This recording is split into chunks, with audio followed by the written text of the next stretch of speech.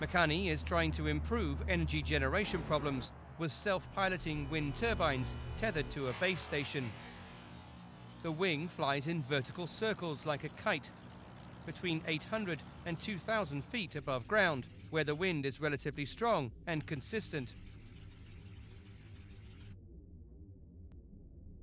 Air moving across the turbine rotors forces them to rotate, producing electricity. Makani is testing a 30 kilowatt prototype of the product, but eventually hopes to develop a 600 kilowatt version. A conventional wind turbine can generate 3,000 kilowatts. When wind speeds drop, the wing returns to hover mode and returns to the base station.